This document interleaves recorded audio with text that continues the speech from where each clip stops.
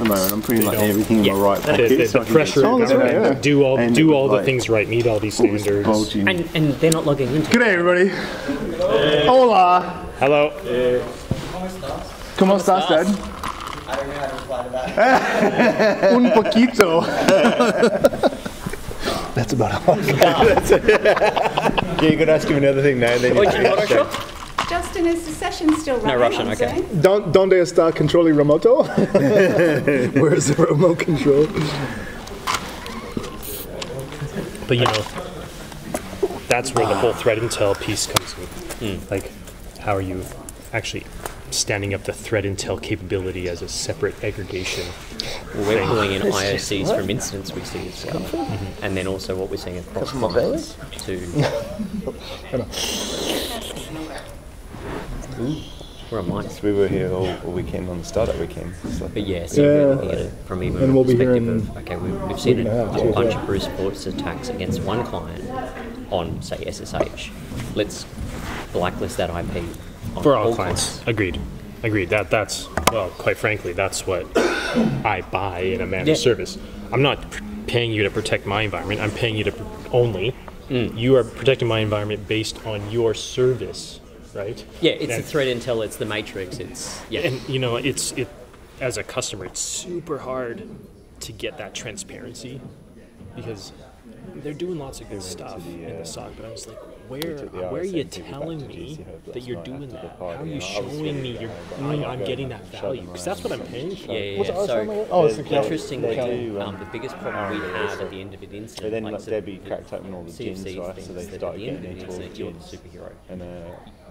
And at one They point should just be Sharon writing was, checks quite for you to slurry. take over the environment. That's not how it works. And I'm like, hey, I just called her and I said, how you feeling? Thousands of incidents I've done in the last 3 years. Like they were all We've got about a getting 1 in in the gym 100 quite hard. And conversion I'm like, ratio I had to to drive, full. so I'm like, I just had to To more managed services. Yeah. And I was out of there. And so we're looking at the moment, okay, I what's totally an regret entry doing point?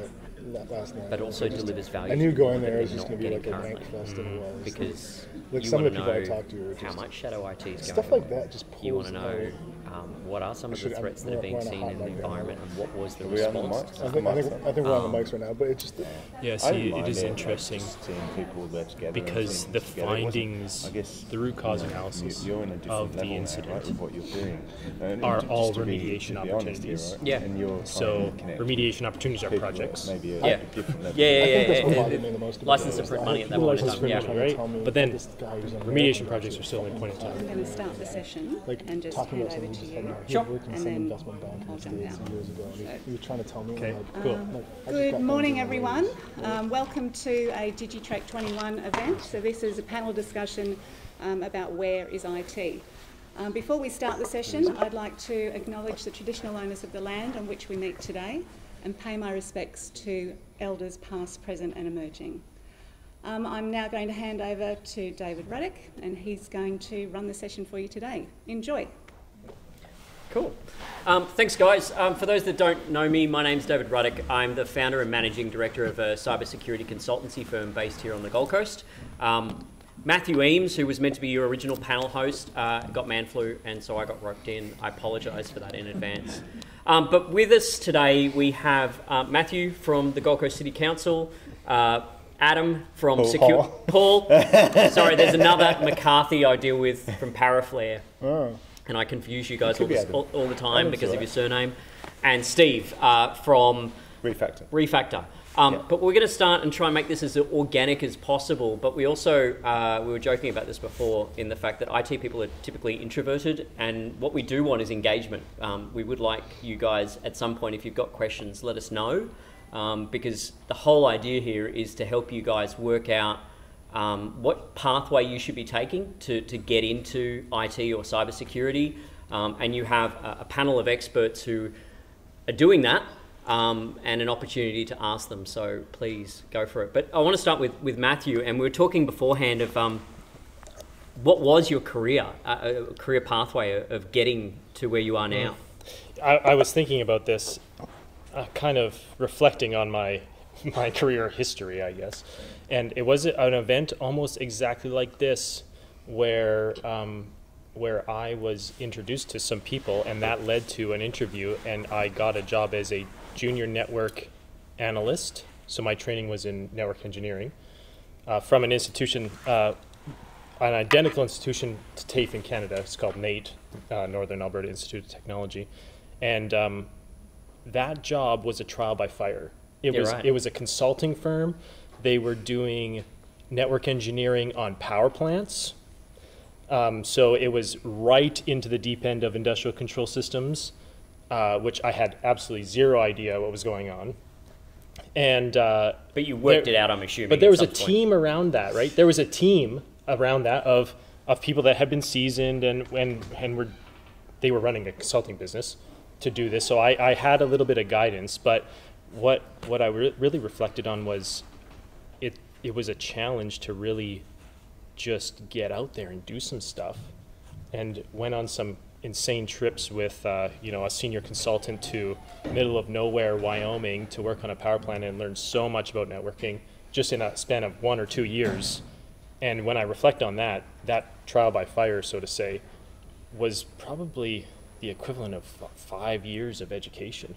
So you were thrown into the deep end, forced to survive, but that actually helped you grow rapidly. There was enough rope that you wouldn't hang yourself. Yeah, because you had the support mechanism. Yeah, because it was there, and obviously they're in it to provide a service, so they have to have happy clients, so they can't just not have happy clients.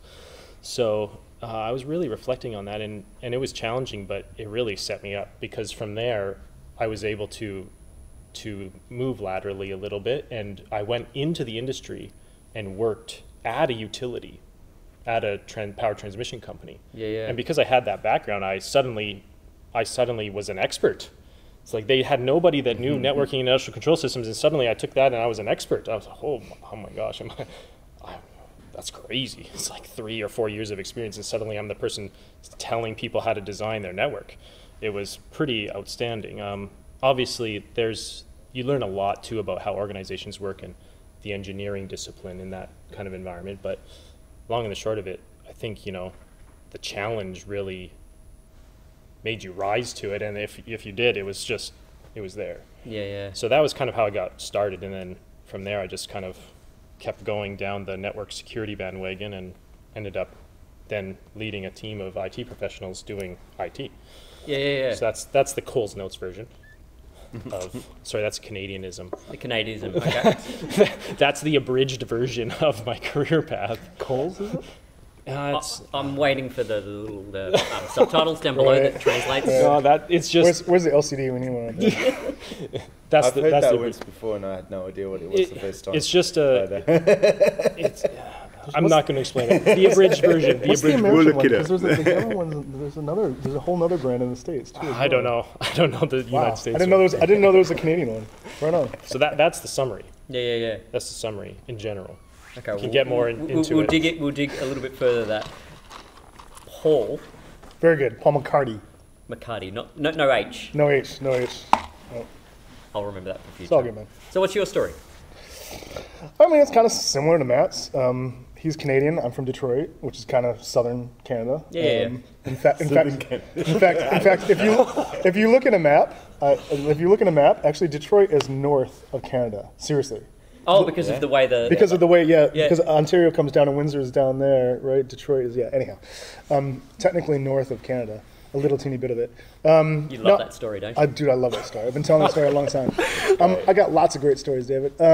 So one of those is how I started in IT. I went to Wayne State University in Detroit, Michigan, and did not like my classes very much because I went to university in the first year in university. I didn't get to do any of the cool stuff that you guys got to do, right? I was taking intro to English lit, even though I was a computer science major. I was taking intro to English literature and all this kind of stuff, and bored out of my mind. I got a job in the computer lab, Ooh. And my life changed. And this would have been 1991. I was trying to figure. I think it was 91. I was trying to do the math in my head. But it's great. I started learning how to hack on Solaris. This is pre-Solaris, SunOS and VAX, VMS. And this was at the advent of TCP/IP. I shit you not. It was at the beginning of kind of the networking world that we just kind of take for granted now. And I had to figure out how to hack my way onto the fledgling internet using Gopher and finger. Were you sea slipping back then? And it was lots of gophering. It was like hopping from one gopher to another. But anyhow, it kind of lit up. No idea what he's saying. No idea. Look it up, gopher. It's awesome. That was kind of the precursor to Telnet and then SSH. But anyhow, the point is that lit a fire. I moved out west to Utah and I started my own computer store. I said, hey, what am I going to do? I'm not going to go to university. I'm going to start my own computer store in ISP, and that was 96. Yeah. And that evolved into a Unix consultancy in the 90s. And then I got into, before DevOps was a thing, we called it platform. Yep. I was a platform admin and for a large insurance company. And then for Boeing, NASA, JPL, the Army Ballistics Lab, I've had a lot of kind of government type jobs. And my specialty over time became orchestrating security tools at scale. Yeah, wow. Right, and it started out really with the precursor for OSEC way back in the day, so IDS, intrusion detection. That's kind of what I started doing for people, and here we are 20-some years later, and I'm doing it in the cloud. But you're running your own company now. Yeah, sorry, he's filling in all these gaps for me. Yeah, I started a company in 2017 called SecureStack that helps customers do that, and our focus has become applications now, because in a cloud-native world, it's not about servers anymore, it's about your apps. Everything's an app. So what I ask my customers, what pays your mortgage? Is it a server or is it an application, right? And it's an app. So our focus is on the app and helping people understand where the app is running, vulnerabilities across the whole of its life cycle, and that's what we're doing now, and very successful. We raised a seed round in 2020, and it's on like Donkey Kong. Isn't it that the weird group that does like the Magic Quadrant report and stuff says that you guys are an interesting company to follow? As far as I know, we're not in the Gartner Quadrant. We were named to a Forbes. The weird quadrant? We're on the Forbes top 20 cybersecurity startups to watch in 2021. So the Monday that I woke up and got that news was a good Monday. Yeah, it hit my LinkedIn shortly after, so your VA is doing an amazing job. Damn right. That was me. That was me. I didn't even get to the VA. When you're at the top, you're still doing your own marketing, so there you go. We just got added to another top 100 cyber list too as well, so it's been a good year for sure. That's cool. Yeah. That's cool. Steve? Oh gosh, where do I start? I finished high school in 1992. I was just thinking about this, and is that right? 74. Yeah, and it's kind of a recession in the UK at the time. You guys probably don't know recessions, but I've had 2 or 3 recessions through my life. And we're very lucky here in Australia. It was a pretty hard recession, so a great time to start uni. And I wanted to do, I actually was really interested in renewable energy and solar panels way before anyone really was interested in it. And so I went and did electronic engineering, and that was what I was going to do. I was a grade A student, I was good at maths, computers, science and the electronics engineering kind of work. So I went to uni, really good UK uni, to be an engineer, and kind of loved it. But then after a couple of years, I was flunking all my classes because I was just mucking about and being a student and loving being a student too much. So my tutor just said, you should just take a year off and just go do an internship and do something totally different. So I just so happened to see an ad for a lab in the UK with IBM, a software development lab, and got thrown into what was kind of a cool time to be at IBM. Not these days, IBM isn't so cool and sexy. In a software lab in IBM with a lot of really long grey beard guys, and really got heavily into Unix and all sorts of systems that I had no idea were even existed. And a really fortuitous event happened that halfway through that year, which might sound really horrible because of the recession in the US. In ways, they decided, IBM said, we're going to close all the labs everywhere around the world. We had worldwide labs, apart from, I think, one in Santa Clara in the US. So everyone in my whole department, 300 people, got retrenched. But there was about 40 students that were on internships that they didn't know what to do with.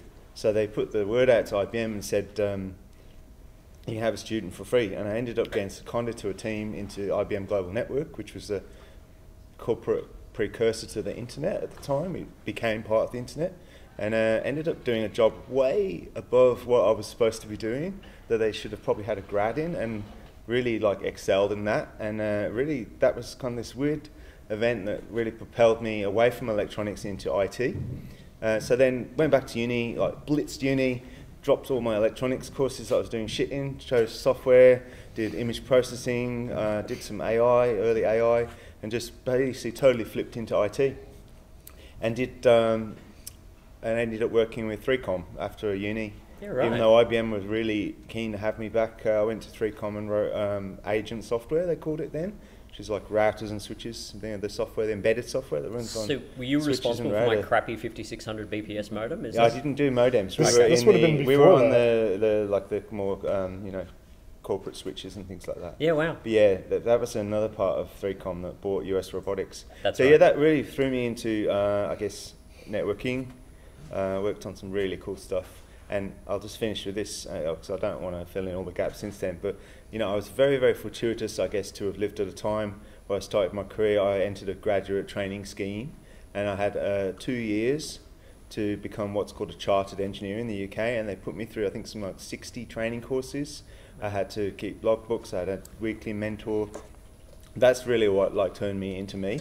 And I think I'm really sad that doesn't really exist anymore, because that was an amazing experience. The the structured graduate training scheme that I went through really was amazing. And I think the world has changed, and I guess this is maybe what we're going to talk about today.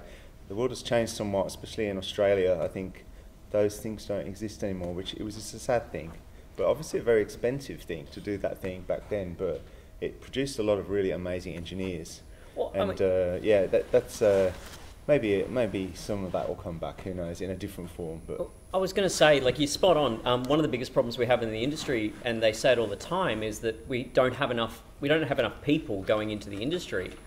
But then businesses complain when they're listing up for positions. I want someone with 5 years experience. I want this. I want that. And I was talking to Karen before all of this, and one of the amazing things that I went through TAFE, and then I went through uni, and I kind of like you, I found uni boring.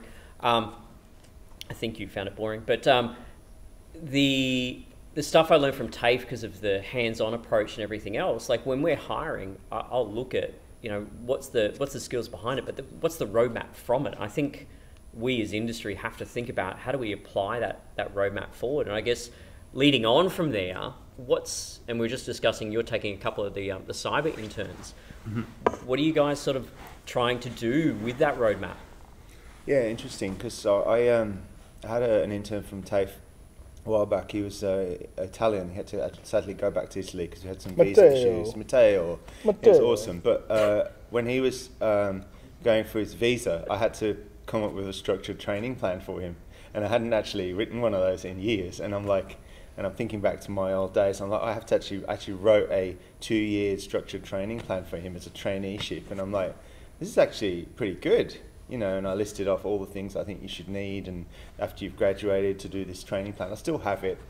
I should really work on it more and get my guys through it, but I don't think enough people do that. Think about what is the plan, right? Because a lot of this just get thrown into it, and there is also some merit to the whole, throw people into the fire and just go for it as well. But you need both. I think having a bit of structure is quite good, and I think a lot of because companies are smaller now, and there's a lot of startups, and a lot of people are just doing things in a somewhat gung-ho fashion. Maybe that's where we need to help people with to do that. I don't know. It's just a random thought bubble there. That is a good thought bubble, because it's something that David and I were talking about earlier, is that entrepreneurship, especially as an outside observing in, entrepreneurship in Australia is a real thing. It's in North America, it's very corporatized. Yeah, and so it is harder. You might, maybe in Canada, maybe you might disagree with me. I feel like Australians have this entrepreneurial spirit that is quite pervasive, and I'm actually sitting with 3 entrepreneurs, right? My career path never went the entrepreneurial way.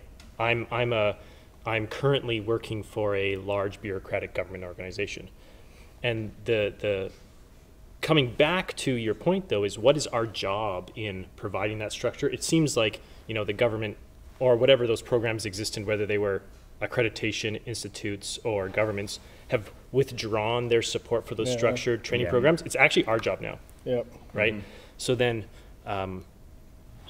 as a IT leader, what should I be constructing in my business cases for junior, intermediate, senior positions, training pathways, career pathways through my organization. Same thing for all of us, though, just at different scales. And also understanding too, Matt, that when you do that, and I'm a huge proponent of that, and we can talk about how many employees that I have and how many employees Steve has that came out of this TAFE, but and how many interns have come out of this TAFE. But when you do that, Matt, you have to also understand, and I'm sure you do, that has a overhead, right? That overhead of bringing on people and trying to give back has an overhead on your business, right? Yeah, and not just financial either. It's time. It's time. Oh, absolutely, yeah. Time is the most important thing. The money is less of a concern, but it's definitely And I think going to your point, there's a bit of an education down the track too. Like sometimes I've got clients to do, right? And sometimes I have to say to them, hey, can I put a junior on this? Yeah. I've got a junior, and sometimes they'll be like, no, we can't. And they don't understand the fact I'm trying to develop young people as well. And I guess they've outsourced their development to companies like myself. They don't understand what it's like to actually develop junior staff Anymore, yeah. They used to. They would have had these structured programs. So I guess negotiating that with your clients sometimes can be interesting. Often it's about money, that you just have to give them some discount or something, or you allow some extra hours. But some clients I've had have just said, no, we want my business partner Rob is like a gun, right? They've said, nah, we want no one except for Rob on it. That's it. It has to be Rob. He's the senior. Like, we just don't want to muck about with anyone. Do you do tiered pricing? We're getting into commercials here, but do you do tiered pricing? Because the way so my backstory, very, very quickly. Yeah, we didn't do you. Yeah. Matthew was asking me before. I'm going to ask you. I'm now going to interject and tell you my story anyway. Doesn't start off very pretty. I actually worked. I ran bulletin boards when I was 16. We shared hacking, virus cracking, anarchy, and HPAVC stuff. Really cool fun. I won't go any further with that. However, I then went and put viruses on the school computers. The moral to the story there is don't leave the evidence in your locker, because I got caught. And then I got led by one of the lecturers at school to try and apply to learn to program. Fast forward a little bit, I couldn't get a job. No one would hire me because I didn't have commercial experience. And kind of like you, I started up my own little computer business. We're selling computers. And then a friend of mine told me about a superannuation administration firm in Southport that his girlfriend worked at, who had virus problems all the time. And I went in and met with them to help tidy up the environment. And I remember sheepishly telling him, I'd like $20 an hour, and he had a glint in his eye, and I know why now. He should have asked for $100 an hour. Yeah. I'm still friends with him. He's 90, and I asked him recently, why did he hire me? He said it was cheap. But that's the way in, right? Yeah. There's nothing wrong Apparently, with that. but you shouldn't. But yeah. I started is doing a bit of that right now. Yeah. But I started my business because, to be honest, I was a lazy uni student and I didn't want to work, and I wanted to employ other people to do the job for me. Fast forward a few years, I hired my first employee, and suddenly I had this responsibility that I had to pay someone else. I had to find the money to pay someone else, and so I had to take this business thing seriously. Now, ironically, I think because of that pathway, I look at people who are coming through. I'm less interested in their professional experience. Like I've literally in the last 3 years built out a cyber incident response and digital forensics team out of nothing. We won an award from the Australian Computer Society. That introduced us to the insurance industry. We became the major panelist for cyber incident response for this cyber insurer in Australia. Between now and then, we've probably done 1,000 incidents. I raced off and got my digital forensics certifications and everything else, because I thought, well, crap, I'm now getting paid to do this. I better make sure I actually know how to do it. So trial by fire. And as of April the 1st, we're now acquired by that company. They're $1 billion company.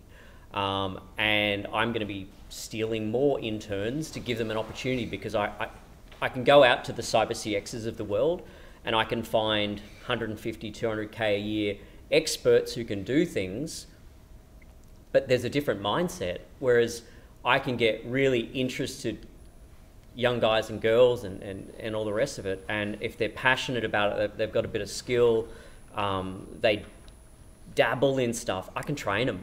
And I think to your point of, yeah, it's now our responsibility. Of course it is, because it's our future, like it's the future workforce that we're going to work and employ, and it's also future entrepreneurs who are going to spin up other organizations. So. I think hustle gets overused in the startup world, right? Yeah. It's becoming one of those, I'm almost to the point where I don't use it anymore, but for me, being the east side of Detroit, hustle is the number one thing that I look for in people, right? I don't look for, what college degree you have necessarily. I don't look for, what awards you've won. I look for hustle, and that's an easy enough thing to discern when you talk to somebody for 5 minutes, right? Yeah. And so that's a big thing to say to people in the audience tonight. It's hustle, work hard. Like that's the most important thing to put in your resume, straight up. Yeah. I think an interesting thing might be to ask is, what are you hustling for?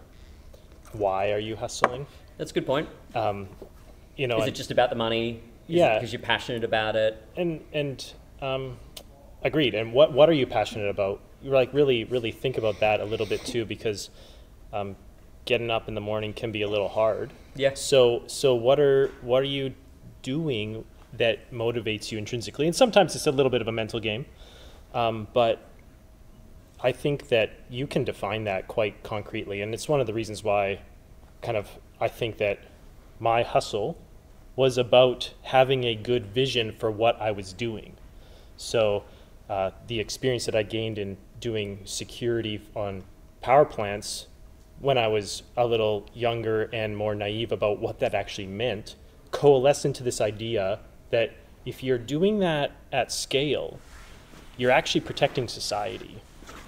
And that big idea of having a really compelling reason why you are hustling is actually very motivating intrinsically, right? And then because you're motivated intrinsically, people feed off that. People around you, people that you're talking to, people that you're going to an interview for, they feed off that intrinsic motivation that you have. Yeah. And therefore they say, oh, that person's switched on. There's a lot of really good thought leader books and all that. They talk about what is your why, and you've just come up with that. What is the reason you get up every day? And it does make it a lot easier to get up every day and do something if you have a focus, if you have a why. And your why can be your family. It can be. It can be something as simple as that, or it could be, in your case, I want to help defend these industrial control systems because I understand it and I know the impact it can have. I'm going to sort of go with that. And Colonial Pipeline, right? That's That's a perfect segue into Colonial Pipeline, right? Yeah, exactly. When that hit the news, that's like a golden ticket, right to the board. Has everybody heard about the Colonial Pipeline that got shut down in the States? Ransomware. Right on. anyone not heard about it? Anybody not heard? So be it. Who's gonna ask? You gotta go now. No, I've been in interviews. One of my bosses, he's had interviews, and the person sat down in the interview, and they've said, he said, "Oh, you heard about like what's happened with Salesforce or something? Salesforce acquired someone." And the interviewee said, "What's Salesforce?" And he literally has ended the interview right there and then, which is really mean. I know that's quite mean, but like so. That's a joke. I'm not saying you guys shouldn't know about the Colonial Pipeline. Stay there. Can I at least say you do look up the name of the business and that you're going for an interview with? Because if the business says to you, what do you know about us? And you say, I don't know anything, I have ended interviews on that purpose. Because I'm like, well, shit, you're applying for a job here. So I was just going to say, knowing what's going on in the world right around you. Yeah, I wasn't having a go at those two people there. It just popped into my head. Yeah, but that why, like kind of whatever it is, in like using this example of security and national infrastructure of interest, that can be compelling, right? And whatever it is, doesn't have to be security. Could be innovation, could be optimization, could be your family, could be whatever it is. Really think about that and coalesce it a little bit. I think the word hustle has a stigma to it now. I think what we're really talking about is passion, right? Yeah. I mean, I get up in the morning stoked to do my job. I'm also a little overwhelmed, but more than a little overwhelmed. But I'm stoked to do my job because I love it, right? Because I have a passion for it. It breaks my heart when I hear people who say, "I hate my job." Oh God! How long have you hated your job for? I know that's 5 years. I'm like, oh my goodness me, I love my job. Yeah. I feel really, really sad that you hate your job. That makes me almost want to cry, right? There's certain times job. though when it's okay to hate your job. I'll say But like not over a period of a long time, and they haven't done anything about it. I'll use myself. You work for that the thing that you took, the bureaucratic. I can Evil talk. core. I can talk bad about council because I work at council. No, This is recorded and streamed. I have a lot of friends at We council. love the so- council. no, I won't talk about council yet. I will talk about when I was working for that consulting firm. I started to hate my job, and the reason why I hated my job is that my passions weren't intersecting correctly. I was doing security on critical infrastructure, but I was traveling way too much and sacrificing family, right? So I actually started to hate it. And I realized that if I wanted to keep doing the thing I was passionate about, I had to get a different job. I had to, right? The nature of that consulting work required me to travel to middle of nowhere, coal power plant, Wyoming. Good news, we can't travel at the moment. It's Yes. a small problem. Small problem. But, so my interests weren't intersecting. So I did hate it at a time, but I didn't hate the passion. I just hated the circumstance. Yeah. So then I changed that, right? Yeah, I mean, I similarly in the mid 2000s, I really liked snowboarding. I learned how to snowboard in the late 90s, right? And in the mid 2000s, I was cashed up from selling my business, and I was like, I'm gonna go become a professional snowboarder, right? And it was great. It was great.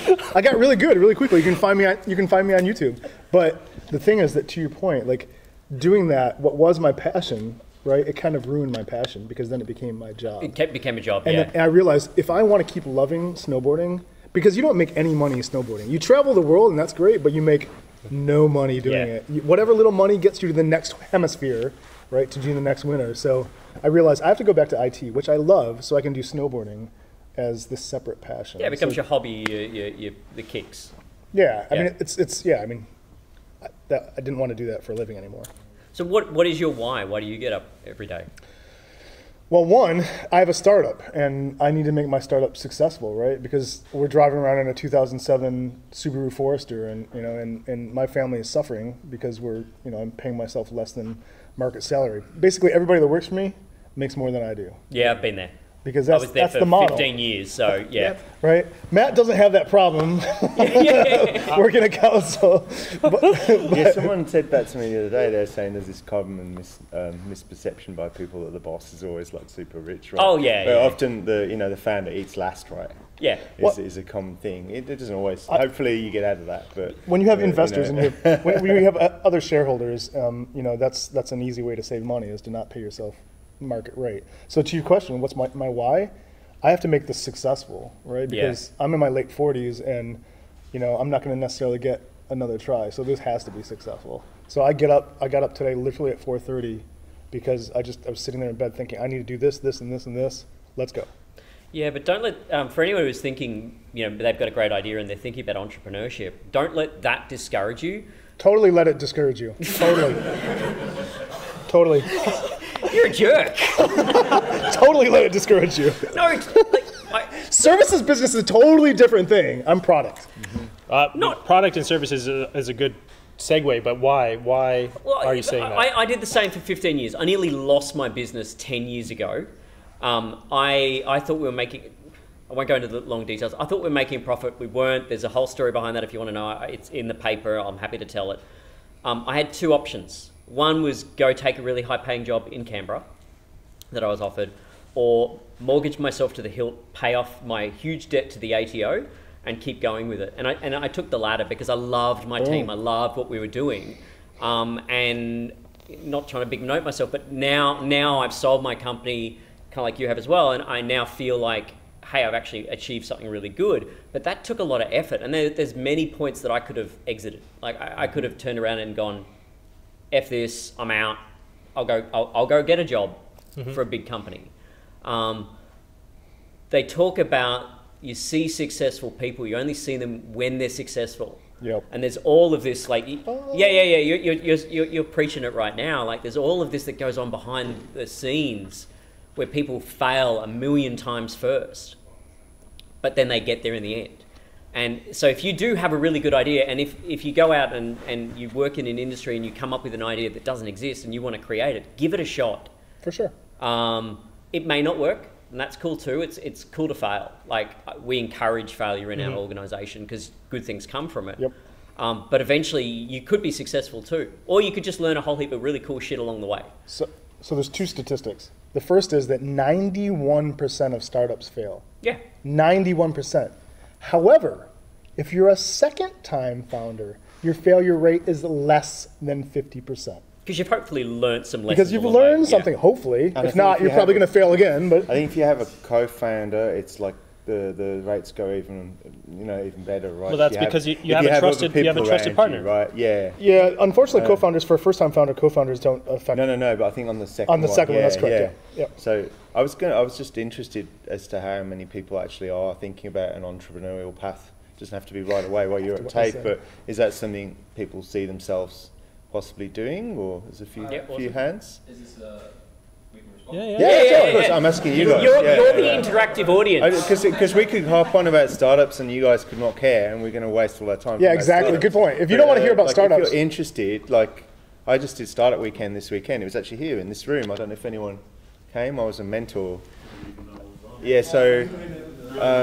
But one of the things that happens at Startup Weekend often, you get a ton of people pitching on the Friday night. We had 24 people pitch their ideas. I think 9 or 9 of them were picked. And then at the end of it, I think 7 teams finished and pitched. And Sunday night, there was a winner picked. But there's a lot of people want to be the founder, putting the idea forward, and less people want to follow someone else. So I find this quite a bit. There's a lot of sole founders around who are just having a go. Yet if I was to say to them, why don't you, I don't think your idea's actually got legs, but that guy over there really needs a tech co-founder or needs some help, like go and help that person. Sometimes there's reticence to do that. So I think maybe we need more people involved in startups, but maybe not everyone has to be a founder. Yeah, so 100%. I think there's lots of people around there doing it hard, trying to found companies, and some of them have got amazing ideas, but they don't have the technical people. And so, look around and see what's going on around you. Don't feel like because you want to be an entrepreneur, you have to start something. My first 2 startups were not me as the founder. They were one I joined in 2000, which was already established, which had some funding. They had $2 or $3 million.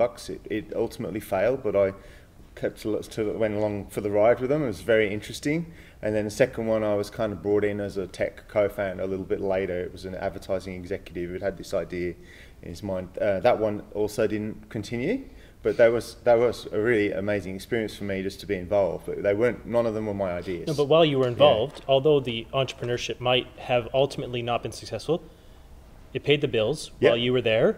You learned a heap of stuff about how that organization worked and what they were doing, and you took all that forward, right? Absolutely. Yeah. So anyway, that's just an option, and particularly here on the Gold Coast, where we don't have a lot of big companies. Gold Coast City Council, I think, is the biggest employer on the coast, or one of them. There's not a lot of big companies. There are a lot of little kind of startups or small businesses, in the sort of 5 to 10s. And look around and see what there is. It might not be fantastic money, starting off, but you'll get a heap of experience. The remote working thing has changed that landscape. Absolutely, yeah. 100%. I've got a friend who got a job actually in cyber. He responded to a job years ago. Did I tell you this story? On Reddit. There's actually a Reddit job ad for Metasploit, and he ended up being the Metasploit community manager. And he lives in Sunshine Coast, and he went on every single podcast for a year talking about Metasploit, and then he ended up starting his own cyber business in the end. But he pivoted away from doing basically .NET developer at Suncorp into being this cyber guy. This is OJ Reeves. I don't know if you know OJ. But yeah, he did it. He got that. He just responded to a job on Reddit. And this is before the whole what's happened with COVID and the work remote from home thing. Stuff, But fortunately, that was a job he could do from anywhere in the world. Now, you've got like 1,000 times more opportunities like that you could apply for a company in, Lithuania or somewhere. Well, pick any country, or even just Sydney, right? Even Sydney. But, even just Sydney. But, Melbourne. The guy in the white had a question about entrepreneurship. I want to hear what he has to say. Just to remember your question. It's still interesting to hear about. I don't mind hearing about startups and stuff like that. It's very interesting how you guys have gone that way. But my question would be, trying to structure it in my head as I go here. But my question would be, it sounds like you guys had some kind of previous experience before you could even think about the idea of what you wanted to do for a startup. So I like jumping on board with someone else. It's a great experience. But more of what would be great for me to know is, everyone's going into cloud computing at the moment, from what I've been able to find. So what would make me more attractive when I go to an interview as a cert? Like, should I head towards Azure, or should I head towards AWS, a C and AA plus knowledge? I always get everyone to do the AWS Solutions Architect course. It's only like maybe 20 hours of study or whatever, and $200 for the exam. It's pretty good. And that all, once you've done that, you can kind of do Azure and GCP and all the other ones as well. So I usually start with that because it's pretty cheap. I think there's a fair amount of surveys out there that says it's like the best cert for, you know, bang for buck. It's not perfect, but that's the one I get people to do. I think it should just be taught in TAFEs like it is, like the Cisco one is. You know, it just should be a default. Sorry, Paul, go on. You were going to say something. I mean, I agree with you. I think the solutions architect is a little bit. I think it's a little bit harder than because he's an AWS, you know, guru, so it's easy for him. I would start actually with the cloud prac, right? I would start with the AWS cloud prac. Then I would go and take the equivalent in Azure, which is called Azure Essentials. Both of them are essentially free, and they do the train. You can go to AWS and they'll give you the training for free. You don't have to do the exam if you don't want to as well, right? The exam is kind of good just to stick it on your resume. It's another line item, right? Sorry. Actually, on that point, I was going to say, everyone in this room who's studying now has to accept, if you want this to be a profession, your study doesn't stop here. Yeah. And 10 years ago, when I nearly lost the company, we were paying people big money. They had their MCSE and all that, but it was like expired and not relevant anymore. And there was no motivation for them to continue their learning. Things are advancing so quickly in our industry. You're talking about cloud. That's not that old, really, when you look at things from a timescale and you know, human life perspective. We now have a continued professional development requirement for all of our staff, because the moment they stop continually learning, sorry, they're useless to me. Because there's someone else out there who's learning faster than them. There's a trick they haven't learnt yet. And I think this comes back to, we as IT professionals, InfoSec professionals, software developer professionals, unfortunately have ego. And sometimes our ego is that we can just work it out ourselves. There are other people out there who you can learn from.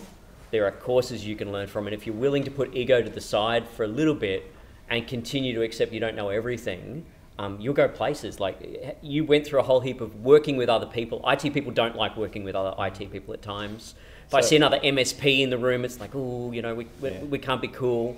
There can be only one Linux alpha male or alpha person in a room, right? There can only be one. There's only one great. And I better be him, right? And that's it. To your point though around skills and stuff, there are like, I don't like to call them soft skills because I think it's actually a shitty word, but like they used to call them soft skills.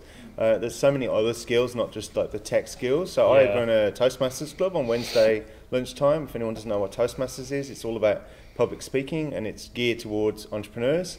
And that's one I look for is like, can people speak confidently? Not necessarily in front of a room like in a keynote, but can you know, stand up in front of a whiteboard, have a confident conversation, not get nervous, and be able to structure the way you're speaking. I think that's like an important one.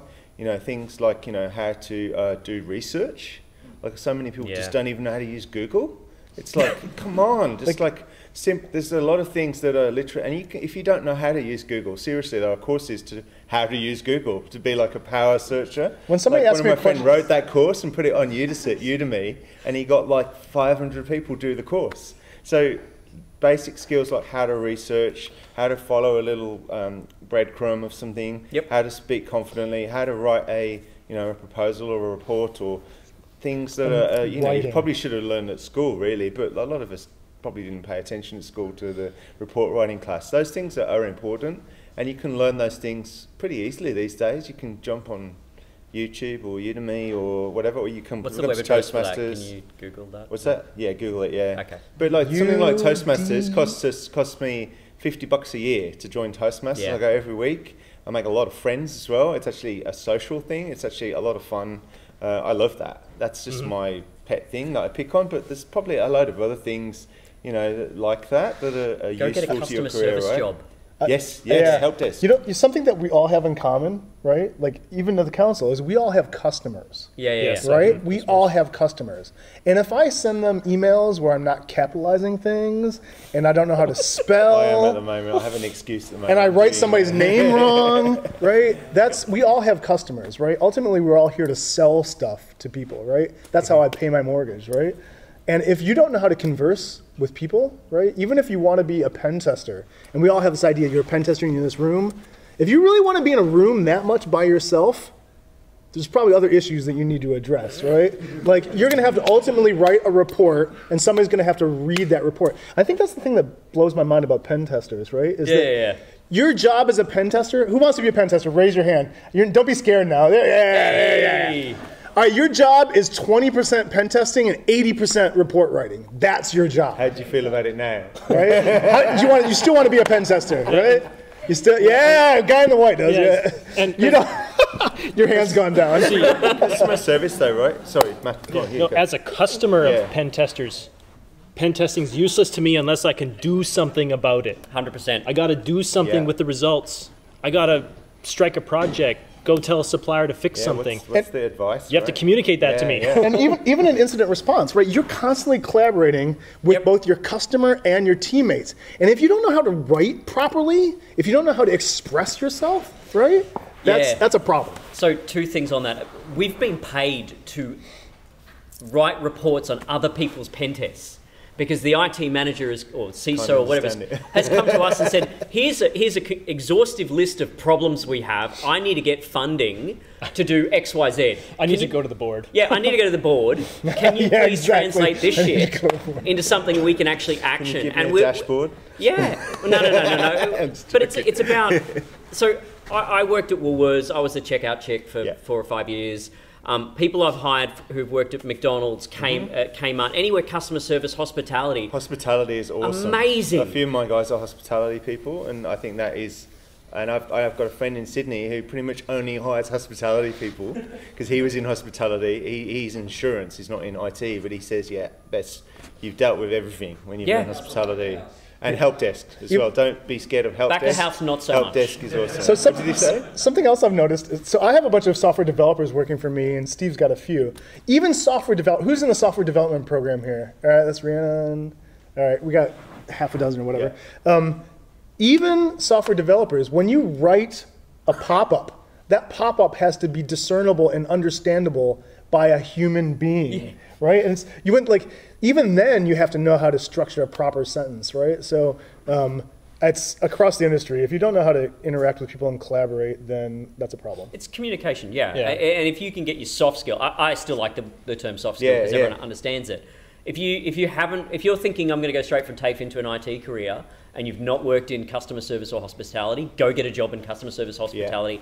Force yourself to engage with other people. I was an introvert. I didn't like talking to other people, but I had to engage while I was going beep, beep on the checkout. I had a job in an electrical store like Harvey Norman type shop, and I was so shy as I was 16, and I was forced into being a salesman on the floor saying, can I help you? Can I help you? Can I help you? Can I be annoying? People washing machines and this and that. And this was in the day where we had customer product knowledge, so we'd have to read all the manuals for all the devices, and when someone walked in the shop, you knew pretty much how heavy hi-fi worked. These days, it's a bit of a different experience, I guess, but that experience of being able to help people and interact people of all ages, all sorts of people would come into the shop, even people who were just a total waste of time, pain in the ass.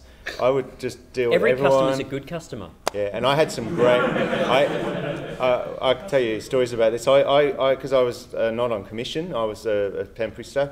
I would have to go and talk to everyone, and occasionally I would hit jackpot. A customer would come in and would look like a kind of shitty customer, and one of the other people would go, am I not allowed to swear? No, you are, but I just look like a shitty person. Yeah, they looked like a customer that wasn't going to be a productive customer, and they wouldn't be served. And I would serve them, and they would end up buying like 200 televisions off me because they were like doing a raffle or something, and all the other staff would be like, damn you, and I'm like, well, I'm just doing what I was just told. Talk to everyone, do what I was taught to do. They were doing this whole, I'm going to kind of play the game. And so I think, just really like hospitality, like people make coffees all day, or you Love my know, wait barista. tables or bars or whatever. You're just dealing with people over and over all day, right?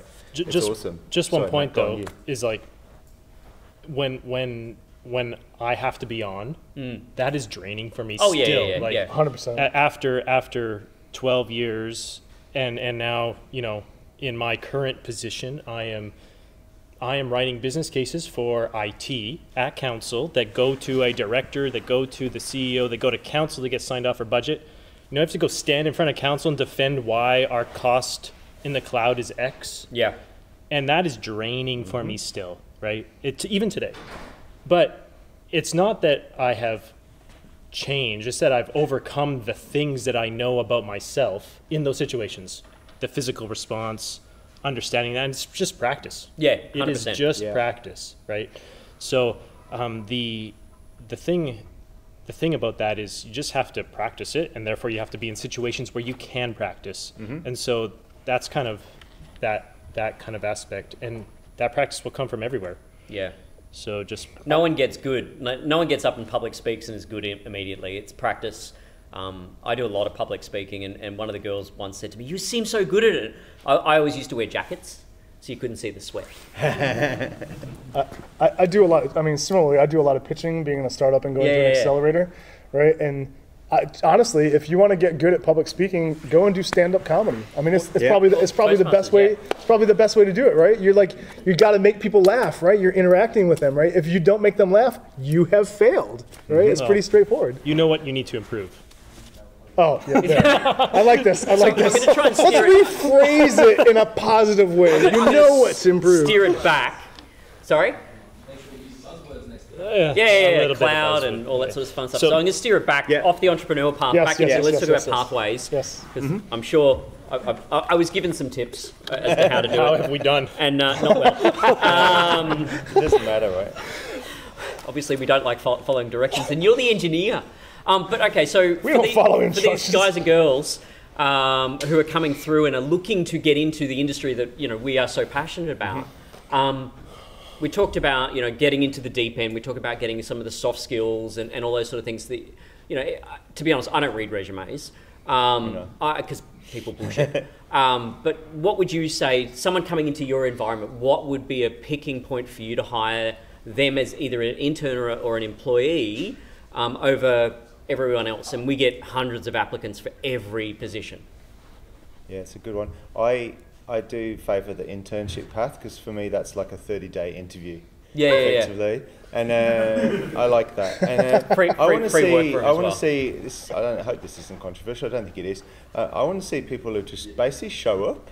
Like it's like kind of 80% of it sometimes. I want you to show up and show you're actually interested and show and make the effort. And like the technical stuff, we can teach you all of that. That's fine. That's why I actually like the TAFE program. It's not too long. You haven't spent 4 years cracking away at uni. You've just got enough to get in the industry and then get out there and just show up. And if you promise to do something, do it.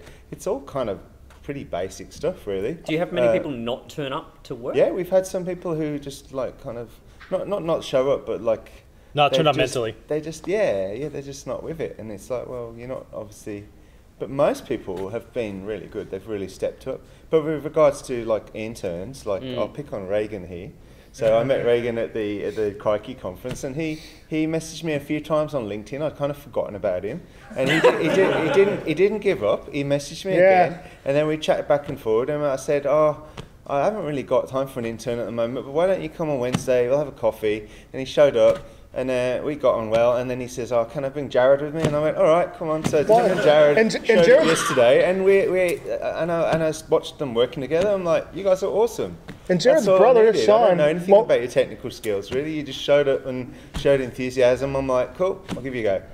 And Jared's brother, Sean, won't leave me alone. And so now it's my responsibility to get him a job, I'm like, and I got Benjamin, I got Rihanna's, I got her brother a job, right? In security at Spartan, so. Sean's going up the cans now. Yeah, Sean's going to uni. He's going to uni, persistence is important, I'll give you that. And I have had literally people not turn up for the first day of work. Yeah? I'm like, man, I've got 100 people applying for a job and you just didn't bother turning up. Other people don't bother turning up to the interview. Like, please call ahead. to tell me, like, be polite, because I'll remember your name the next time you apply. Yeah. But turn up, show some passion. Just don't be overly persistent. If you rock up in my reception and say I'm here to talk to you about the job I've applied for, I'll probably not pay any attention to you. But be persistent to some extent, but be polite. Yes, absolutely. Yeah. What about yourself? What do you look for? I mean, it's a lot of the same stuff. It's you know, I hire a lot of developers because we're building a software platform, and the first thing I look for is a GitHub account, right? Yeah. I mean, straight up, it's like so cliche. Like, Rihanna, do you have a GitHub account? Yes. Yeah. Do you actually have stuff on it? Now I do. Yes. Yeah. There you go. Because I told your brother probably, right? Yeah. So yeah, I mean, and also too, the thing that's great about GitHub is that I can see what you've forked. It's not necessarily something you've written. It's what you're interested in. It's what you're interested in, right? And if I see that you've pulled Docker, or that you've pulled, you know, Kite Runner from the guys up in Asset Note, if I see you pulled that, then that shows me your interest, right? So we look at GitHub, and we're not. I have a software development team, but I'll look at GitHub if you're a security person, because you might have some cool scripts. Totally. So yeah. I have some dope scripts in my. One of the first scripts in my GitHub account is from 2013. It's a script that will change Red Hat to CentOS. It basically pulls all the crap out of Red Hat. It's still on my GitHub, right? And people know me from that, right? Seriously, I've got a bunch of Suricata stuff from back in the day in my GitHub account, and people still find that because it's public, right? Your GitHub account, that's the number one thing I look at straight up. Not Who knows what Suricata is? Anybody. Oh, we got one. Yeah. Cool. Talk to Richard later about internships. We may be interested. I've gotten jobs in Australia because they couldn't find anybody else that had any understanding of how to tune Suricata. Yeah, and it's noisy. Do you want to explain what it is for everyone? Suricata is a NIDS. Who knows what NIDS is? Pen tester, go. NIDS is, all right, so there's two types of intrusion detection. There's host-based, network intrusion. Very good. Yeah. Very good. We did that just today, so. Okay, all right, well, good. Good curriculum. Yeah. Go for the win. The school works. There's two types of intrusion detection. There's NIDS, which is on the network, and there's host-based, which runs on a computer, right? One uses an agent. The host-based HIDS uses an agent. NIDS sits there on a tap or a mirror point and just pulls in data from the network, right? Promiscuously, it just pulls in everything. And then it runs a bunch of computation against that. And that's fast. Depending on what you're connected to, you're looking at 1 gigabit or more across that. And so you have to have a very optimized hardware platform to be able to do that. And so Suricata is built to be multi-threaded. So there's Snort, which is single-threaded, right? Is not very good at 1 gigabit plus. And then there's Suricata, which was written to basically, oh guys, I'm getting detailed here. Intrusion detection system that uses signatures to detect anomalies that may be exploits or everything else. And it's pretty dope. To that point, though, sorry, Matt, I'm patient. I'm quite a good generalist. I know lots of things, but also I think having one thing you're kind of good at, having a little superpower, can be like really magic, because you then can hit some. I still get calls about Tuxedo, BEA Tuxedo, because I was like the only guy that knew Tuxedo. It's a weird thing, but that's having something little that is kind of a little bit rare and unusual that you know really well, and you can say, I actually really know this really well. Yeah, don't be afraid of niching. Really cool, right? But at the same time, I'm a big fan of being a jack of all trades too. But having one thing is kind of good. You can be proud of that too, right? I'm like really good at this. I can really do like Linux Bash shell scripting, right? Really well. I still get that about BMC Patrol. Yeah, I haven't used BMC Patrol in like 15 years. And do you remember Patrol? Yeah. I get calls about MQ series, which I worked on in 1996 at IBM, and it was my first thing I ever worked. And people call me, recruiters, about MQ series. I don't really want a job in MQ series, but it's kind of cool that still pops up and people still call me. I'm like, I think that's one of the problems with our industry as well. You want to know everything, yes. and there is way more value in being a specialist. Matthew, because you've been waiting patiently. Oh. Yeah.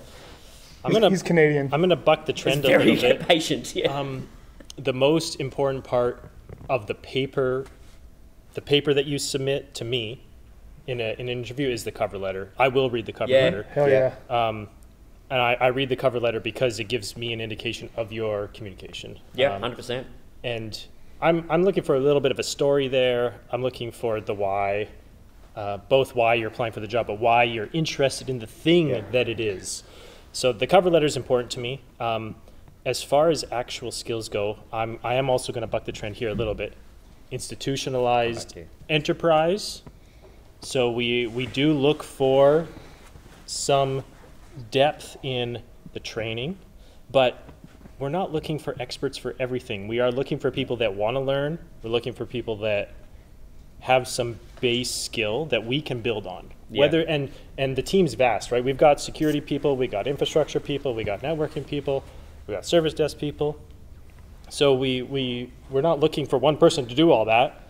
We're looking for a lot of different people to do a lot of different things. And move laterally too. You've got the opportunity for career progression into another area that maybe they didn't think. Or cross and a bit of industry knowledge as well, right? Yeah. So like I was in networking in the UK, knew I was going to move to Australia, knew there was like bugger all jobs doing that here. So I'm going to Sydney, got to get into finance. So I just got the crappiest job I could find in the UK at an insurance company. It's the only one I could get into to get some finance experience. Hey, I'm owned by insurance but now. I work for insurance now, so my main client is insurance too.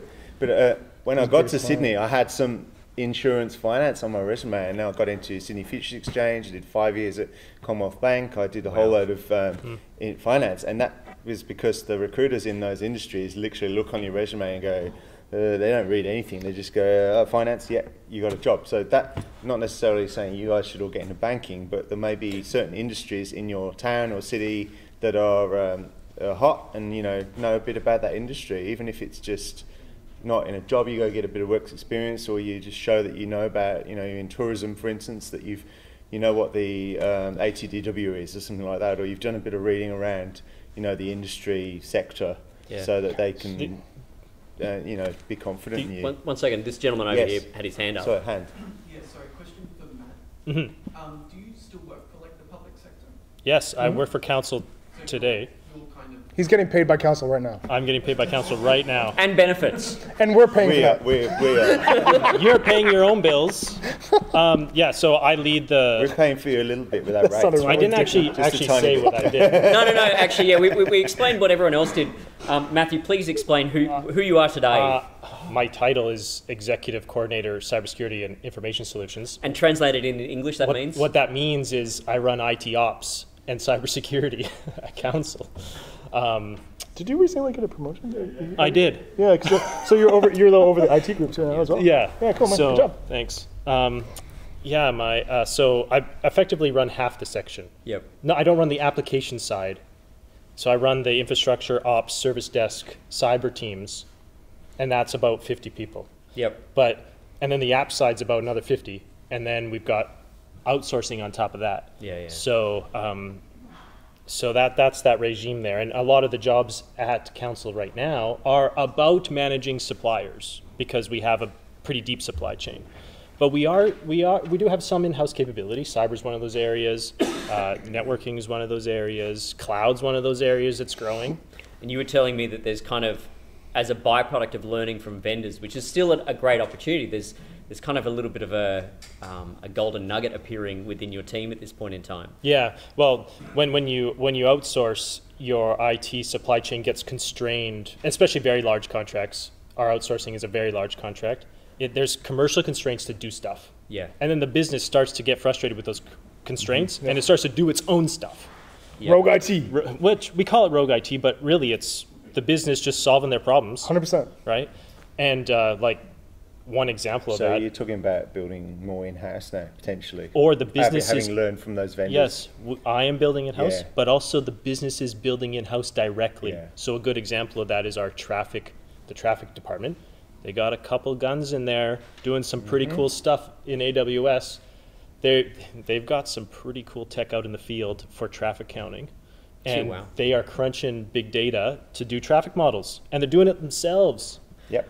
And well, this that's is a challenge. The cloud thing, right? So cool. To your point about cloud, you can look at IT departments. Yeah, look at IT departments, but don't read job descriptions carefully. Like that traffic one is traffic intelligence officer. Mm-hmm. You read it, it's AWS developer is what it actually is. Yeah. I think this is an important thing to piggyback on top of. We have people here from the security curriculum. We've got people here from the software development curriculum. Do we have anybody from the network side of the business? Networking. So we got we got a large percent. So you know what all three of you have in common? The cloud.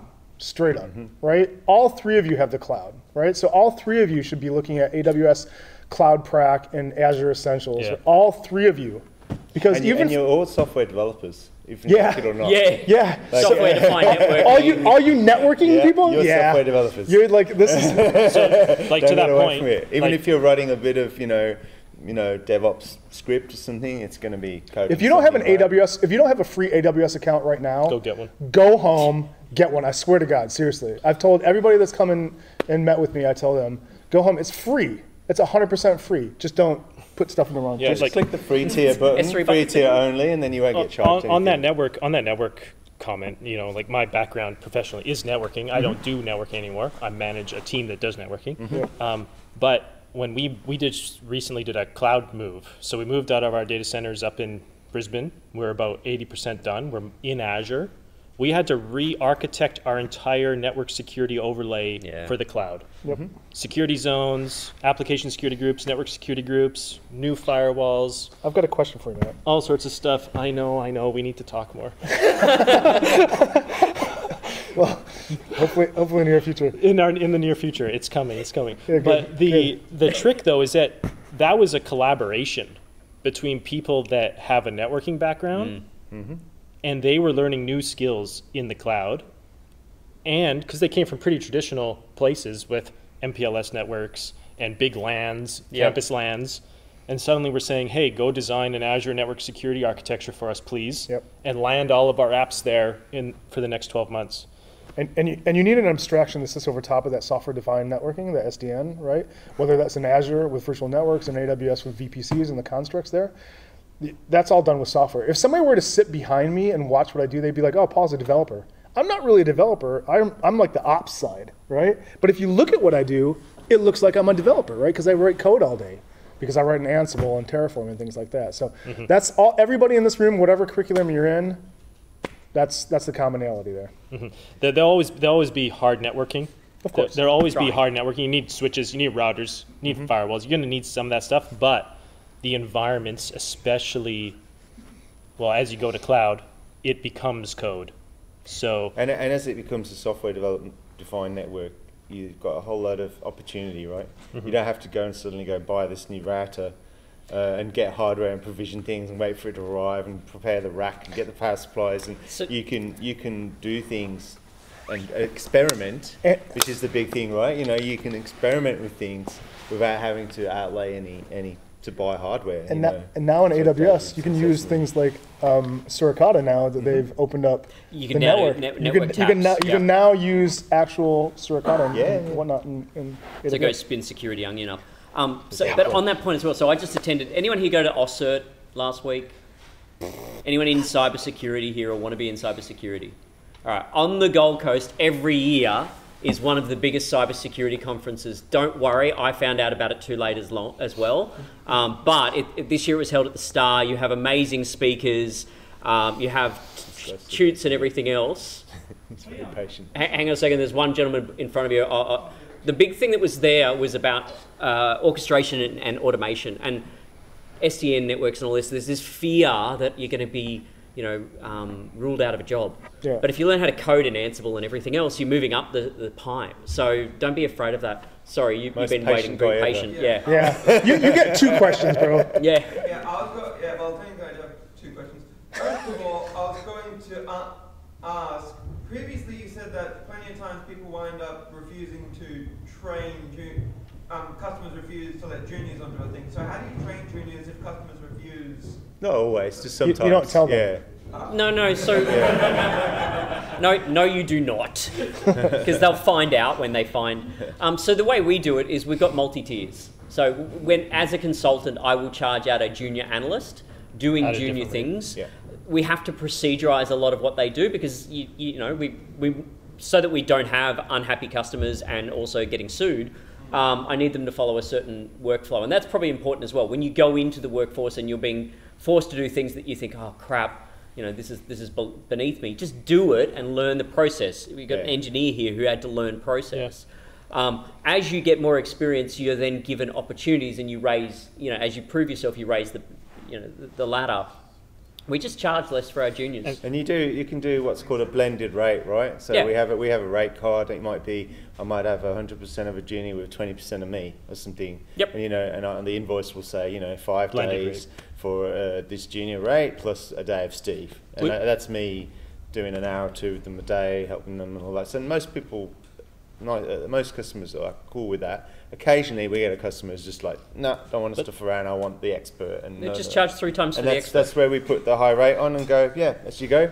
No and discounts. That's in the commercial world, right? When you're in a larger organization like the organization that I lead, those roles are designed as entry roles. Yeah. And there's there might not be formal mentorship programs, but the point is you're part of a team. Yeah. And that team has people around you. So there's never going to be a point in an organization that I lead and that these gentlemen lead where you're going to hang yourself. So there might be times when you're uncomfortable doing those things, but you just got to put your hand up. Hey, I need help with this thing. And don't be afraid to put your hand up. That's where juniors fail. Yep. I've got my head down, bum up, trying to do the work. I don't want to look like I can't do this, and so I keep progressing on, and then what I deliver is shit. And that's when the manager then screams at me, put your hand up. You're there as a junior to learn. And we have. So Paul was. I was going to say, listen, these guys are services company. I'm a product company, so I don't charge people based on junior. So my joke earlier was really genuinely a joke. Mm-hmm. But anyhow, but I think the important thing is that if you have playbooks and you have structure in your system, and that's a really important thing. So a lot of smaller organizations, they'll bring on a junior just because they're cheap, right? And they won't have any special structure for you. What I've been doing this long enough. I started my first company in 1996, and I learned early on that having a playbook that says, if you're doing pen testing, this is the structure that we expect, right? And then you follow that, and that's how you learn really, really quickly, right? Conversely, if you go into a job that doesn't have a structure, you don't want to make yourself really valuable right away. Put structure in place for yourself. So one of my juniors basically is the wiki gardener. You know that phrase, wikis are, and he's like the wiki gardener. He has to look after the wiki. If someone doesn't add something in the wiki, he's took it on as his job, and he gets people to add things into the documentation, and it basically is a pain in the ass to lots of people, but it's good. I love it. I'm like, keep doing that. And he's took that on, and like that's one of the things I like about him is that he's a reasonably junior person. He said, I see a gap, like you're saying, with the process. I'm going to be the guy who gets everyone to document stuff. And he gets the brownie point. Oh, yes. Right? Sorry, gentleman's at the back. We'll just make a comment. We actually signed up for the OzCert program that you're talking about. Yeah, cool. But because we're not part of a company, they wanted to charge us like $1,000 each. Yeah. Are you guys members of the ACS? Me too. What's that? Are you members of the Australian Computer Society? No. Okay. Get involved with the ACS because we were looking at, with the schools program, trying to get some of the kids in schools along to OzCert because it shows them the potential future. We're trying to talk to ACS and all that about ASAR, and OzCert's about $1,000 a person. Yeah, it is expensive, but you get a lot out of it. And the biggest thing about a lot of it, now that we're getting back into physical, being around each other again, there's more value in being in the hallway and talking to other people than there is actually in the tutes.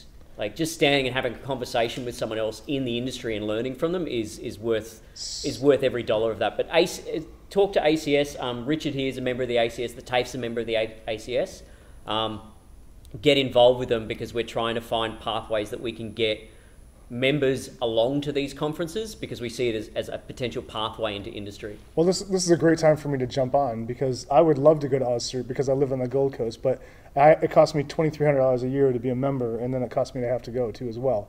So other conferences like B-Sides and Crikey? Yeah.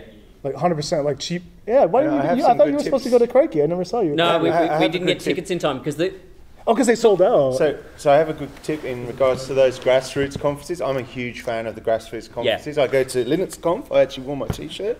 Every year I've been part of the Linux Conf organising committee. I've helped run them. I've been to conferences. I've volunteered. One of the best things you can do at these grassroots conferences, if you haven't got any money, is like volunteer to be a helper.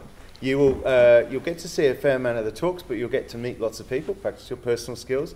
Often you might get to meet the really awesome keynotes that no one else gets because you're in the meet. green room up the back with them. And I ended up being like the introducer. When I did Brisbane LinuxConf. I was the guy who introduced everyone before they came on stage, and I got to introduce Andrew Chitchell and all these people who I think are kind of almost rock stars, and then you get to have a little chat with them. Is that the Arsync guy? Yeah. Yeah. Andrew Chitchell wrote wrote Arsync. He did Samba, a whole load of other stuff. Yeah, right. Oh, that's right. Yeah. Chitch is awesome. Really nice guy, but that's free, and you get sometimes they feed you as well. If you go to another city, signing up tomorrow. If you're homeless, they give you somewhere to sleep. It's great. Just to talk about LinuxConf for 2 more seconds, it goes all around Australia. If you go to, you say, I want to volunteer in the Canberra one, and I've got no money, they'll sometimes even give you accommodation for free if you're going to be a helper. And so that's the best experience ever. I forced my younger guys to do it when it came to the Gold Coast, and they were like, oh, why are you getting me to do this? I said, I'm paying you, I'll pay you your salary for that week, and they said it was the best thing they ever did. But do that. By the way, back to B-Sides and Crikey, SecureStack is a sponsor of both those organizations. Tickets are less than $100. It's a great way to come and meet people, and if you do a talk, if you put something together that's sexy enough, you get a free ticket, right? Yeah. So, but don't think things aren't sexy enough, because I went to OSCERT for years and was surprised at some of the stuff went way over my head at the start. But then the more I went, oh, actually, no, I know some shit, and I want to deliver a talk, and I ended up delivering a talk. And I've seen people way smarter, but you may have a viewpoint that someone else doesn't. 100%. And that's something that is worth sharing. So. And if you go to a conference and you're just in the audience, think about how you might ask a really good question or something like that. How can you contribute to the conference? Yeah. You can often structure an intelligent question, a real good question, and you may be able to then potentially meet the speaker. Who knows? You might be hiring, right? That's a great way to actually, and then someone in the audience might hear you ask the question and go, hey, that guy seems pretty smart. I'm going to go and have a chat to him. And I've hired people in conferences. I've seen many people I've hired in conferences actually. So use those opportunities, whether it's coming to my bar camp on 30th of May, or even here today. Right? You guys have asked. Right? You guys have asked. We're sponsored that too as well. But in all seriousness, they're on LinkedIn. A few of you guys have asked questions. I'll remember that guy as Mr. Super Patient. We'll have to see you again. Yep. And, Mr. Patient, guy in all white, big guy next to the guy in all white, got it.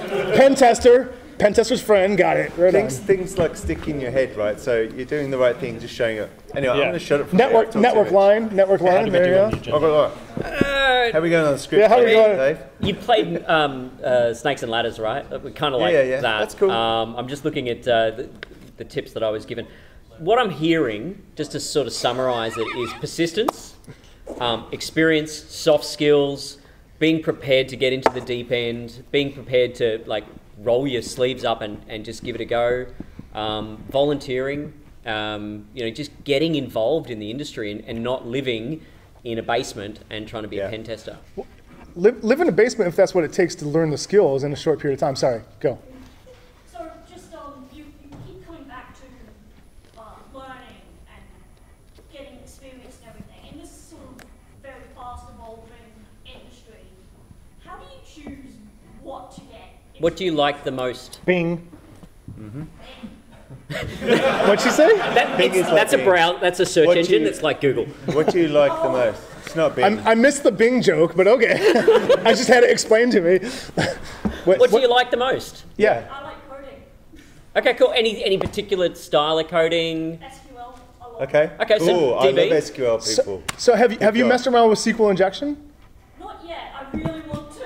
Oh. Yeah, that's something that massive. Everyone here needs to actually, no matter if you're in cyber or not, needs to actually take cyber seriously. It needs to be not a side of the industry. It needs to be everything you do. So talk to this dude about SQL injection. Everyone needs to know how it works so that when you're coding, you're actually thinking about those things at the same time. Yeah. Otherwise, he would not be making money. Two words, input validation, right? Yeah. 2 words right there. Also, here's my takeaway for the day. API equals IDOR. That was what? API. You saw this lesson. Yeah. API equals IDOR. Think about that and come back to me later. I don't get it. Is that going to be part of your application process if you can answer that? Totally going to be part of my application The one process. thing we didn't really talk about today, maybe we did, it was about teamwork. So like we talked, we kind of collaborated a on little it, bit, yeah. but like I think you guys work in teams a bit in your classes, and you work together, hopefully reasonably well together. But like any of these companies you work for, unless you're working, you're a sole developer in a startup and you're the only guy, you're going to be in a team. So like working, one of the things we look at is how are people going to work with our team too, right? And I quite like taking people in twos as well. That's why I took you two and two this week, because you can kind of. It's like chickens. You need to get two chickens. If you only get one chicken, it's bad. And when we talked about mentoring, like any good team should also be like co-mentoring within the team as well, right? It's not always going to be your boss mentoring you down like that. There's going to be a lot of this on the lower level, and that's really, I think, something good companies do well. They have a flat structure, and everyone in the company can actually mentor each other. It might be the most junior person who just started that week teaches me a new thing, right? And a good boss will recognise that. I don't know that, and he'll probably say, "Oh, you know that. We're better than anyone here. So let's just stop for a minute. Can you just tell everyone else, because we don't know that." Yeah. So that team magic. I'll just call it magic. It's not really magic, but is really important to me, and I think you guys do that in TAFE, which is cool. I think you do a fair amount of. Warren might be able to. Just on that teamwork comment. Oh, is there a question first? Oh, go. I can push them to the back. They're way up the back. On teamwork comment, we haven't talked about it much, but there's process regimes in any company. Yeah. Right. So council's fairly traditional. We got ITIL processes galore, incident management, change management, problem management, all those good things. Everybody has to participate. Security's got to log changes. Security's got to review changes. Network teams got to do all the implementation plans, do all that good stuff, right? But following process is one thing. When issues arise in processes and someone didn't log their change correctly, how you deal with that is important. You're a team, right? You want the change to be successful. So go engage with them. Hey, you missed the thing. Can we work that out? Right? Instead of just, whacking them over the wrist. Right? Or you networking didn't log the change and now the project's delayed. Yeah, finger pointing. Matthew, here's a report. We've wasted 10 grand. And I'm like, why didn't you just sort it out and save me 10 grand? I think Council, sorry. Sorry, gentlemen go back. ahead. So the main takeaway that I can take from the talk with you guys is essentially keep an open mind, meet as many people as you can, network like crazy, try and get experience. So if I was to cold call, say you received a cold call from me and I'm very energetic. And I wouldn't answer the phone. Yeah, same. He doesn't answer the phone for me. He won't answer the phone for you. Right. Someone in your company. Sure, yeah. And I asked, look, I just want to come in for 2 days a week as a work experience thing. Is there some behind the scenes red tape that I don't know about that will stop you from being? Yes, 100%. Yes. Yeah. There's more for him than there is for us, but yes, the answer is yes. So with the TAFE, I just filled in a form this morning. There's a work experience form that has to be filled in that makes sure you're insured.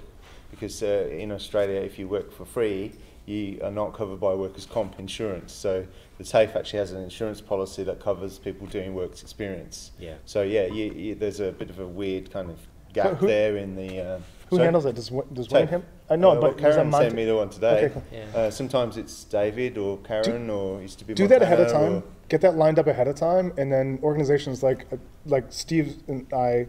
I can't speak for the council, but for Steve and I, once you tick that box, then we're super open to it. And should be very aware from. It is.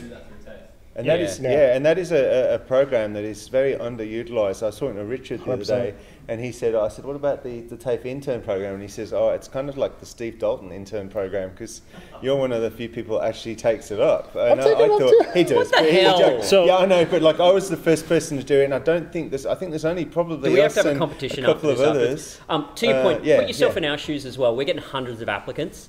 If we answered the phone to every single person who called up and said, can I please have a job? I'd not get anything to do, and I got customers to serve. So kind of like him, if you ring my mobile, you ring my phone, my staff will tell you, I'm sorry, he's not available.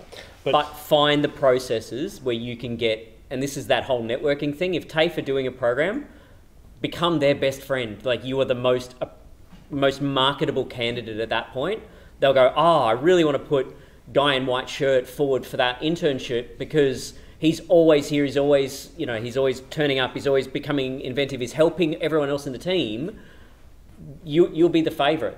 So there's a saying in business and in entrepreneurship and everything else of how you do anything is how you do everything.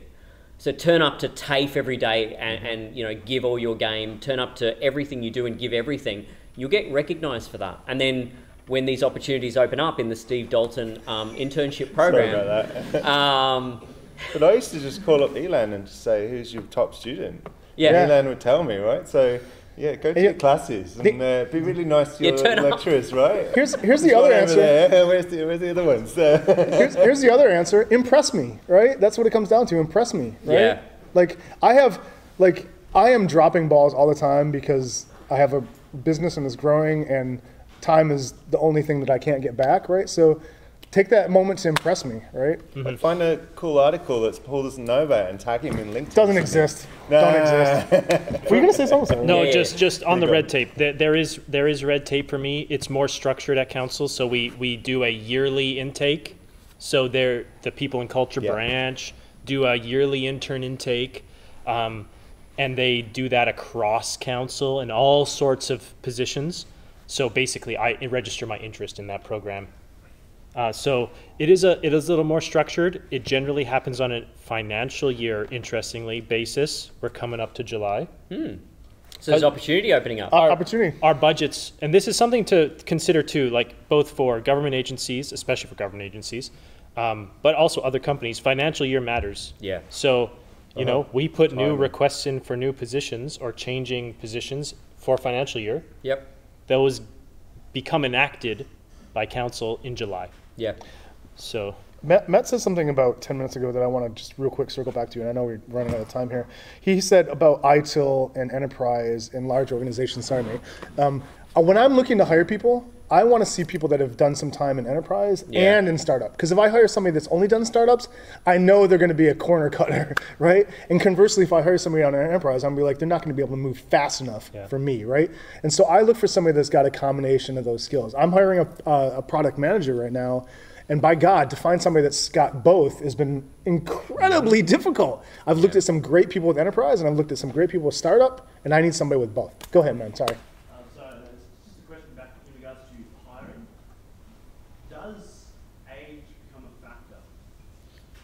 Lack thereof or too much of? No. Nah. It comes down to the personality. It also comes down to the position. Like, I mean, if I'm going to put someone, from my perspective, we handle cyber incidents. I'm not going to put, no offense, a 20-something on a call with a $100 million company that's currently burning to the ground because of a cyber incident, because there's going to be, unfortunately, the perception that you're not mature enough to do it. And so don't be silly and go for, you know, something like that. And I lived that job. In my 20s, no one would employ me because of the fact that you're too young. But there, at the other end of the spectrum, can you be too old? Only if you're not going to get up and do shit. Like, yeah, impress me. I don't care if you're 19 or if you're 99. Impress me, right? Straight up. Yeah, and just for a real life example, I think our team, my entire team has an age spread of at least 50 years. That's cool. Yeah, we got people that and you know, some of that are people that have indispensable skills.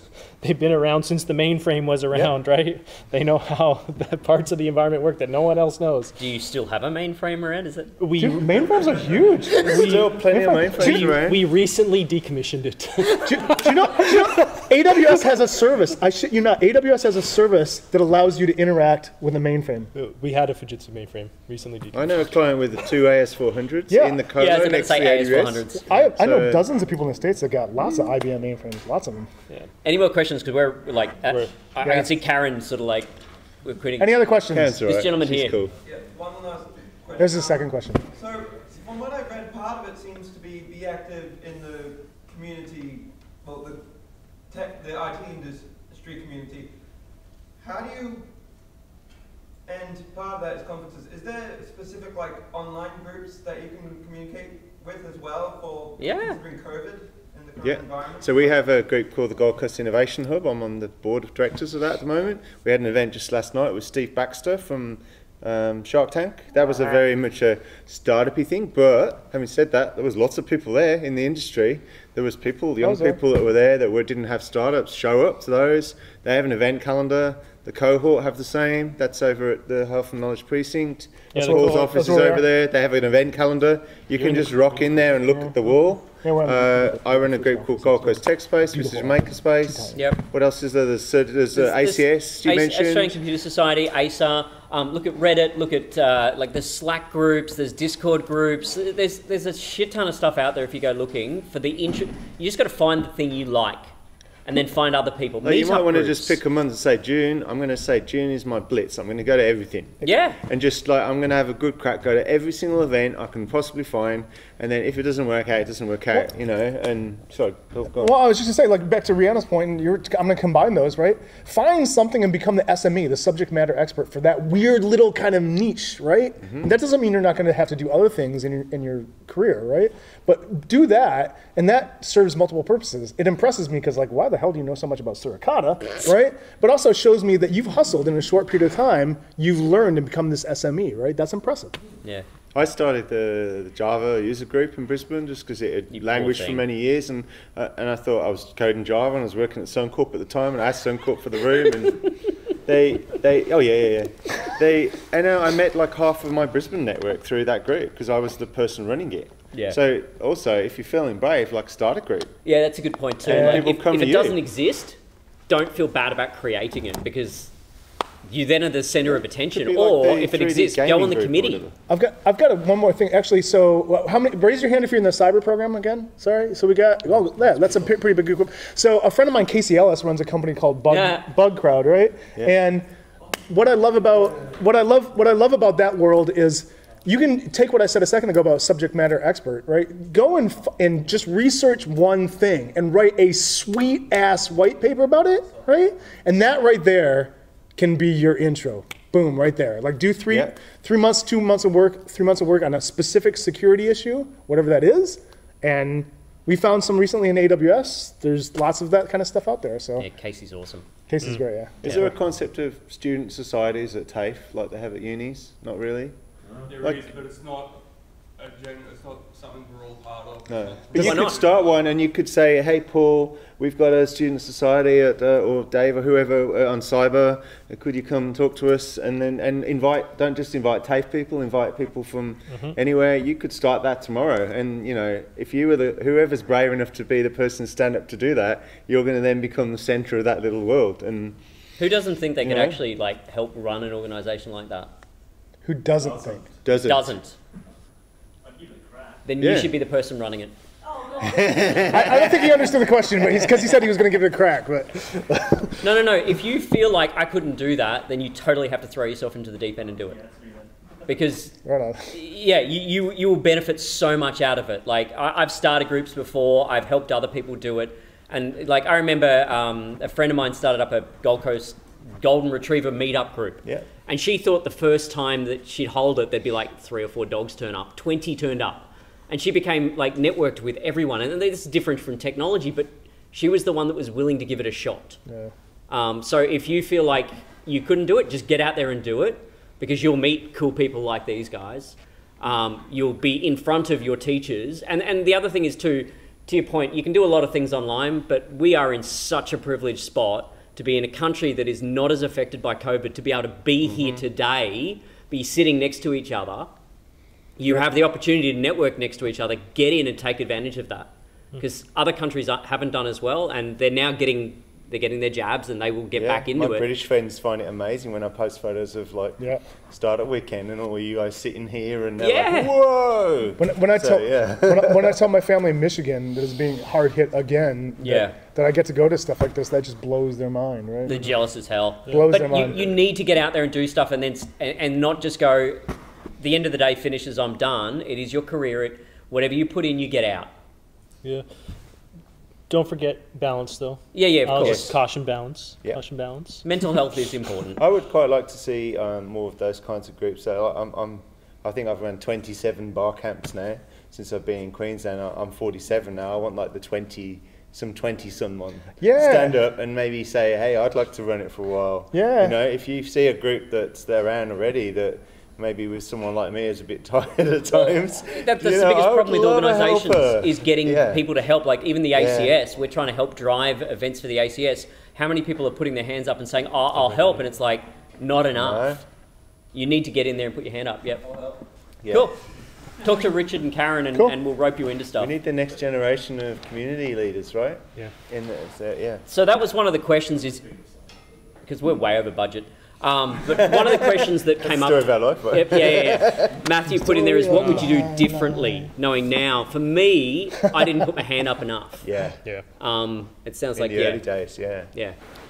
Took me a while. Anything else you do differently?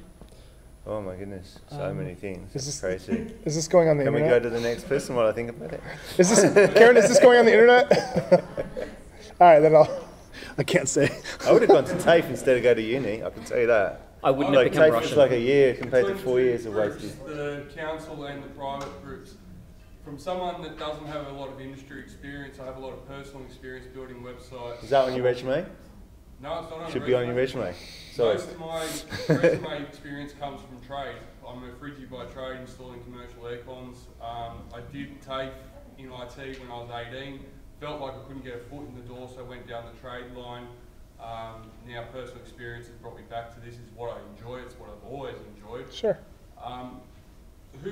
What sector would I be best to approach with not a lot of experience? Let's put it back on you, man.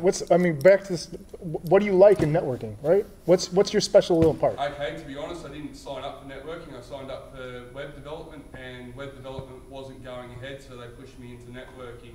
I've already looked at going into diploma in software development next term.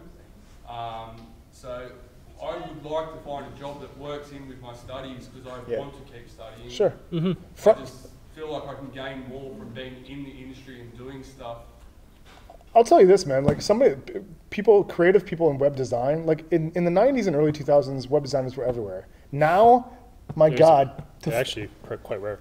Yeah, to find somebody that's good and can deliver in 4 weeks or less is like a pain in the ass. So I would say there's like an industry there, right? But part of that is because, the environment's slightly more complicated. You got integration specialists, you got back end, you got front end, you got mid end, you got the BAs doing user stories over here. The thing has gotten complicated, right?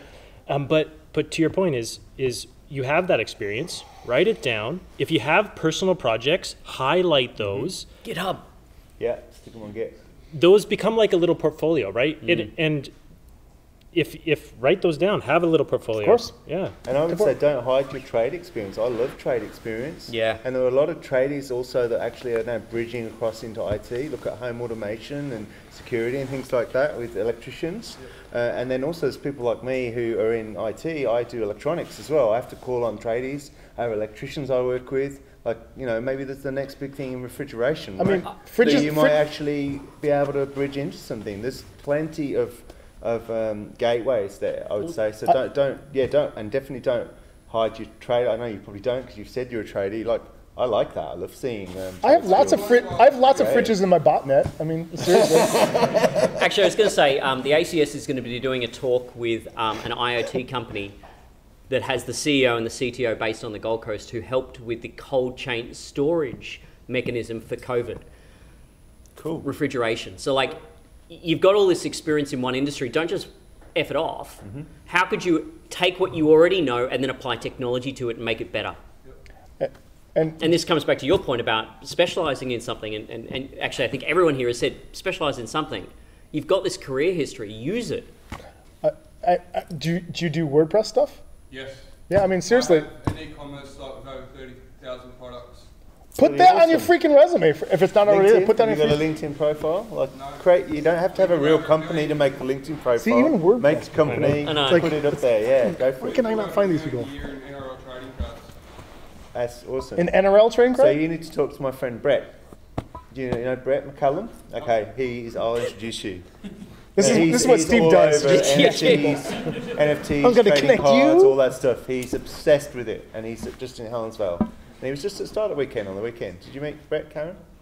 No, he has some fascinating things. Brett's an interesting guy. That's for I'll sure. introduce you. Hey, Brett. Love that, thank you. Where's Brett? No, I'm He's waving at the camera, dude. Oh, Brett. Hi, Brett. We love Anything you. else, because we are over time. Anything pressing that anyone I got wants a 1 answered, o'clock. because I got these a people will bus. never talk again, apparently. Yeah, I was just wondering, the traineeship program, how do we go ahead doing that, and do we have to do it like ahead of time, so that like do we have to do it now or something? Or? Talk to the people at TAFE and get that stuff set up. Because I remember it took me, the last time I did it, it took like a week or two just to kind of, the emails back and forth. Okay. I think Montana handled a bunch of it.